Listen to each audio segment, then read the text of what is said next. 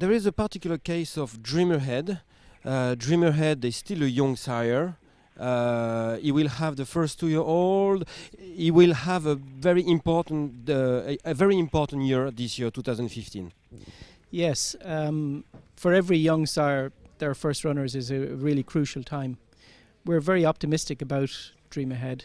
He was an exceptional 2-year-old himself.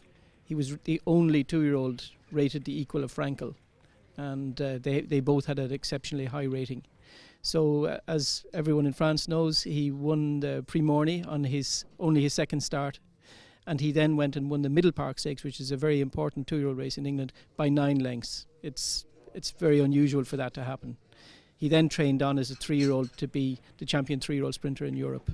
And as everybody knows, he won the Prix de la Forêt in his last start, just beating a great mare in Goldikova.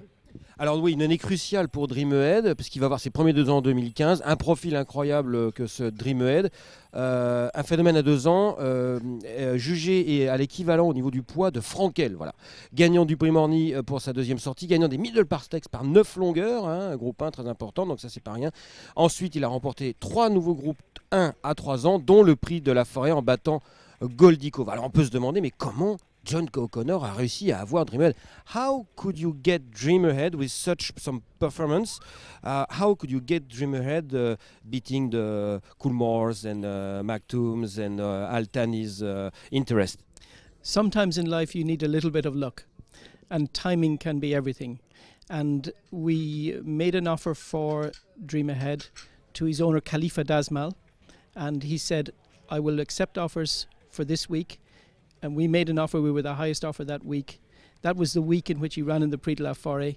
So we bought him on the Wednesday, and he won the Prix de la Forêt at the weekend on the Sunday. I'm sure it might have been impossible to buy him the next week, but like I say, timing is everything in life.